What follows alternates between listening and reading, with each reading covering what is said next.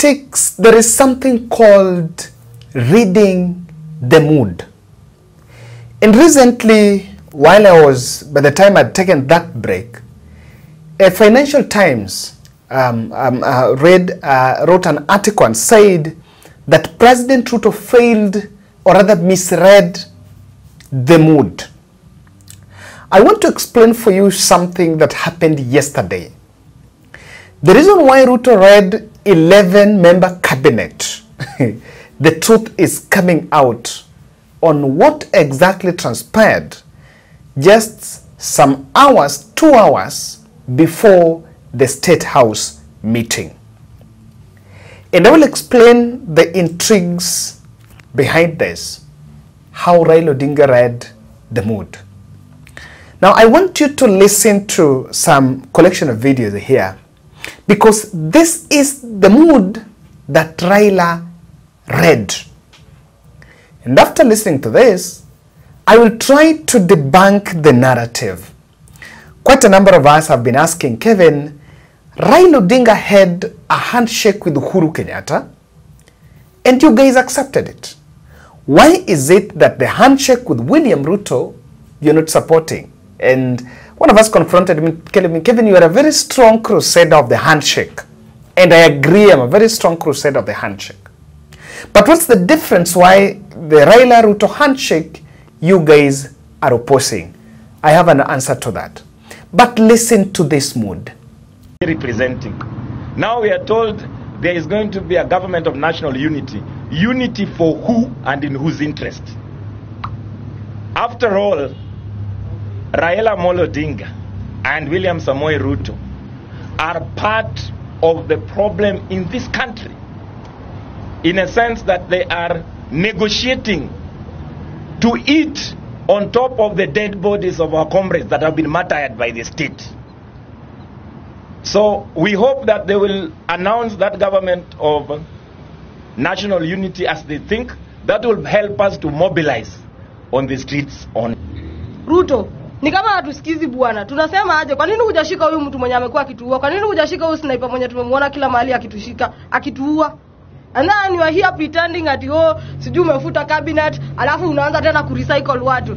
We are not stupid, na sisi sio waoga. Sasa Tuesday comrades. Tuesday comrades. Siku za mwizi zimeisha. And we are telling President Ruto and his rotten system that we want all the demands that we are asking him to do, because by calling the opposition to come and share power, that is not what people have been demanding for. We are demanding good governance. We are demanding good quality education and free. We are demanding good health care. We are demanding equal distribution of the country. The solution is justice, and when we get justice, we'll have lasting peace. Comrades power! Power! Comrades power! Power! Kwanza ningependa kushutumu kwa vikali serikali ya William Samoei Ruto kwa sababu ya mauaji ya kiolela ya vijana wetu zaidi ya 50 ambao waliuliwa wakiwa kwenye maandamano across the country. Na kazi moja ya serikali ni kumake sure wananchi wako salama. Kwa hivyo hiyo pekee inatosha. I just got home exhausted. Ruto, you raggedy, whatever they call you. What is wrong with this man? I don't understand. I don't understand, because there is literally no logical explanation for what Ruto has done today with that cabinet secretary's list. There is no logical explanation for that. So he's insane. You're dealing with a madman. Because it's either he's insane or we are insane. We are not insane. All of us cannot be insane. Or can we? I just don't get it. I'm looking at it. Kibure Kindiki is still in that list. So Ipantuya is still in that list. Aden Duale is still in that list. And now they're bringing us new people. The Ministry of Health has been given to Gloria Mlongo. Her history apparently is a bigger mess. It's like he doesn't know any good people. He does not know people who do right. He cannot come up with any names of people who've not been involved in corruption, who've not been suspended from ministries, who've not been stopped from practicing a career due to crimes. In fact, it's crimes. Do you know what it takes for you to lose your medical license? The Ministry of Health, Gloria Mlongo. There's a problem somewhere, a big problem. I thought this would come to an end. That's what I thought so. I thought it would even, oh my God. Are we going to stop? At this point, there's no reason why this entire country should burn. Somebody just needs to find a way to just, like, it's just Ruto. There are other problems, but we can deal with them later. Ruto must go. He has to go.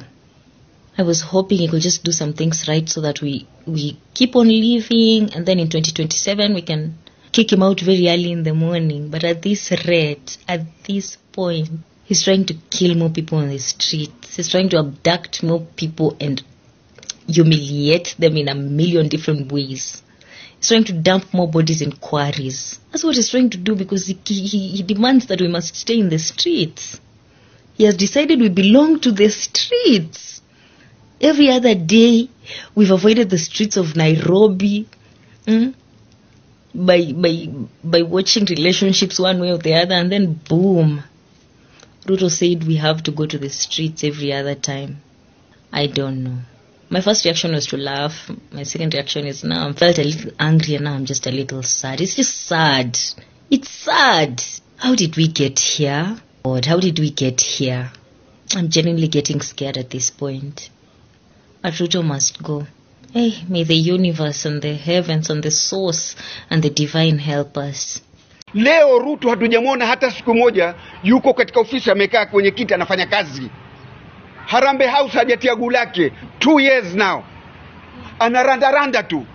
Na still Ruto must be told elections are over. Sasa kaa pale ukamilishe zile promise ambazo umetoa. Kama hayuko hapa, yuko ncheza nje. Hayuko hapa, yuko ncheza nje. And for the first time, tumeona Rais Ruto yuko hapa Kenya, ndipo anza wa Gen Z. Wapotia guu ndio Ruto nao yuko hapa nchini. Otherwise angekuwa atangatanga huko New York, Japan, Italy, sijui wapi. Sasa rais gani huyu? I don't think he understands to be a president. He doesn't get it. Hakuna mambo ya kuzungumza. Lazima aikamilishe katiba na sheria. Na kwanza wale vijana wote walouliwa lazima wakamatwe. Lazima wakamatwe tuendane. Kisha mahakama ifanye shughuli yake. Mazungumzo kitu gani?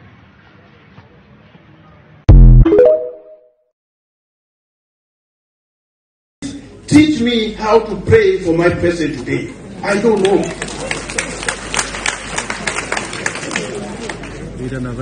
Allow me to be honest with you. I don't know how I direct my prayers. God, give him longer life. There comes a time you pray, God, take your child and pray with him up there.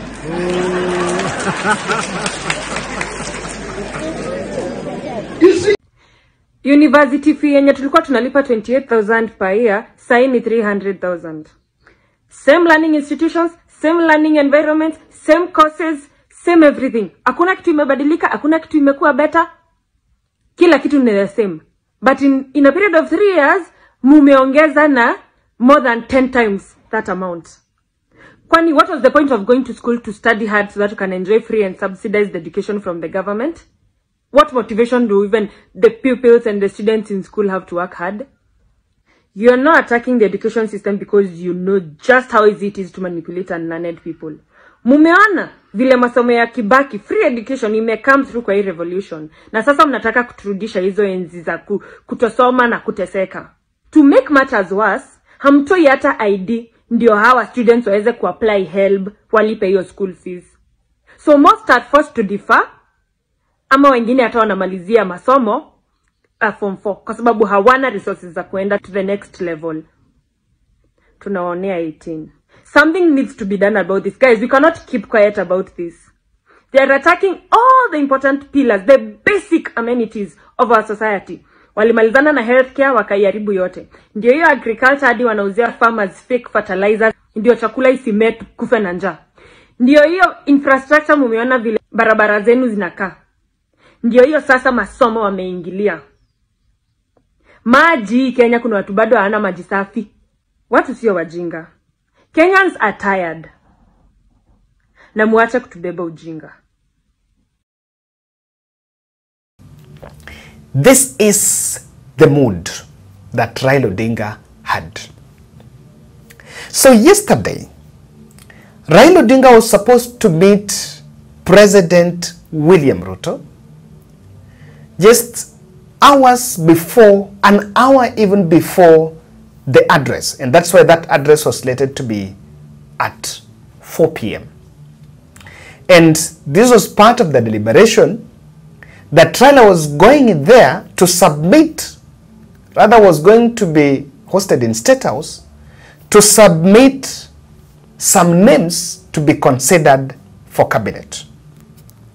Then it will be from that, from those names, so that when William Ruto was going to name his cabinet, the 11 batch, there would be some from Raila Odinga that would have been included. But the president waited for hours. Remember, just the Thursday previous night, before Friday, James Orengo and some of Raila Odinga's family members had confronted him and told him that he should dare not go close to William Ruto. So the president and the State House team were expecting a guest. They're expecting a guest as early as 3 p.m. until Raila Odinga's phone went off and was not picked. A report that later emerged is that Raila left the country and rushed out of the country and did not meet the president. So he snubbed the State House meeting, which was also, and part of what would be addressed if you just pick what Raila said earlier, that you see that press briefing that President Ruto did, where he was flanked by both Rigathi and Mudavadi, Raila would have been part of that press briefing to name that cabinet. But I think the stones were falling apart and an agreement could not even be reached.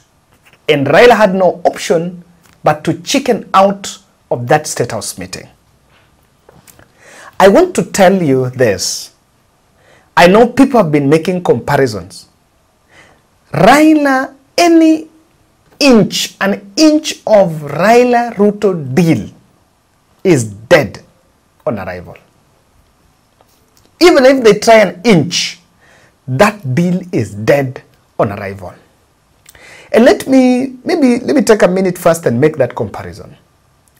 When Raila Odinga was having a handshake with Uhuru Kenyatta, that handshake in March 9th, 2018 was a culmination of a process.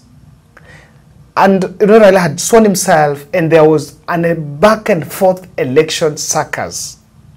And there is something that Raila kept on saying about it, and both him and Uhuru Kenyatta.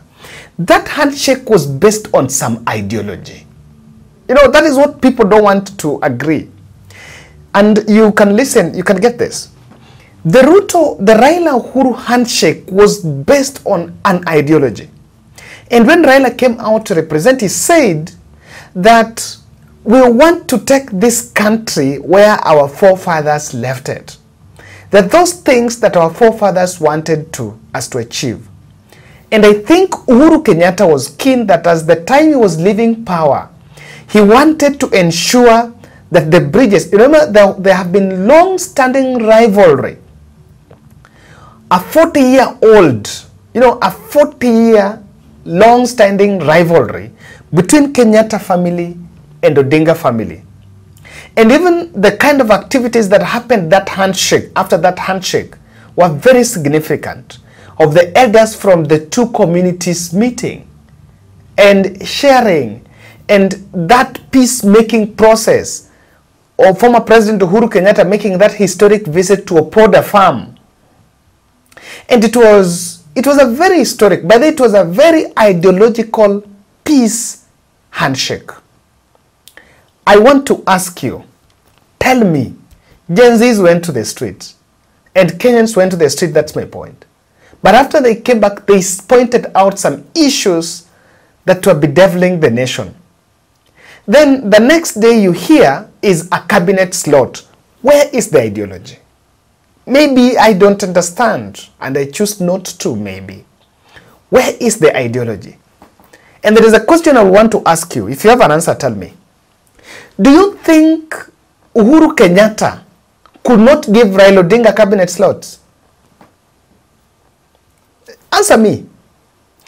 Do you think Uhuru Kenyatta, after that handshake with Raila, is there something that would have stopped him from giving ODM party cabinet slots on parastatals and this and that?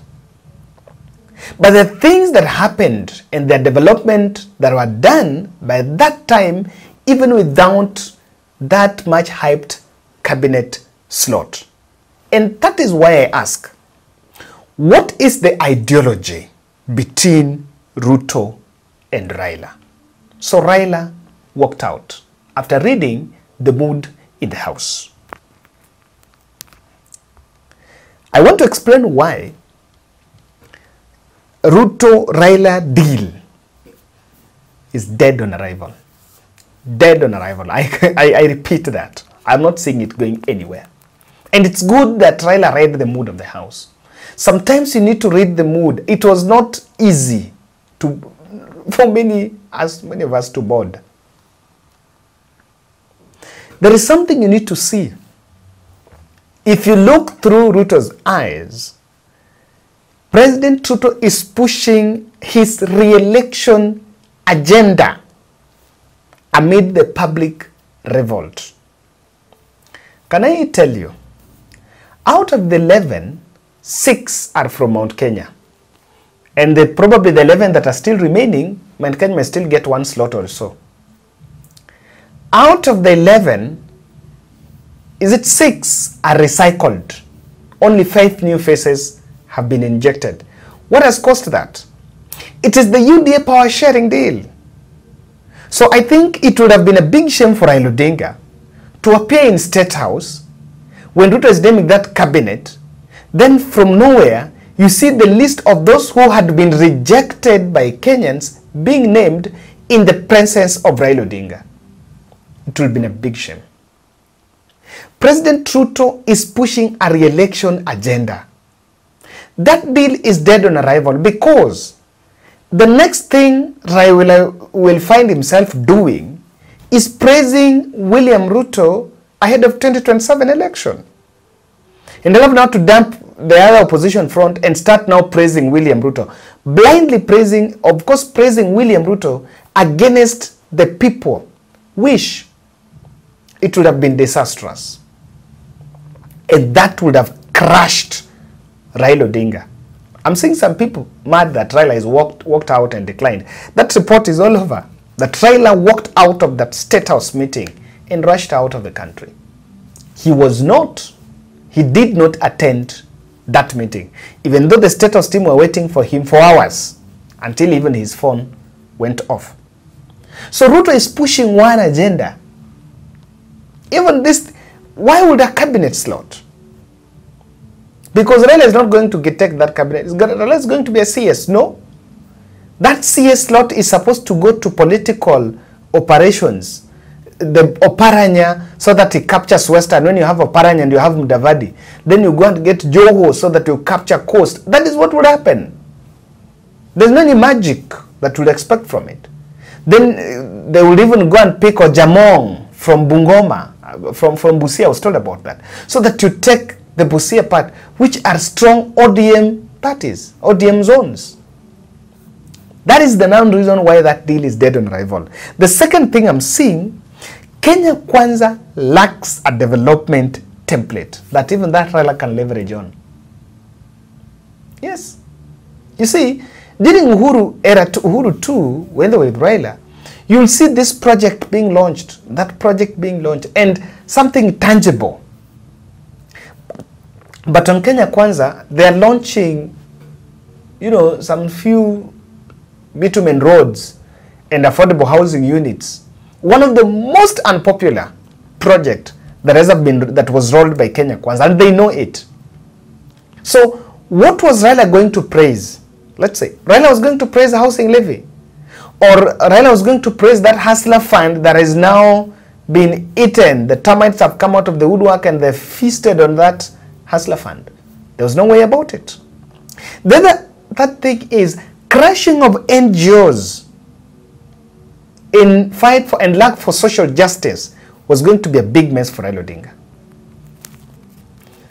Ruto is in a deliberate plan to crash some NGOs, and also lack of social justice for those who've been oppressed by the regime.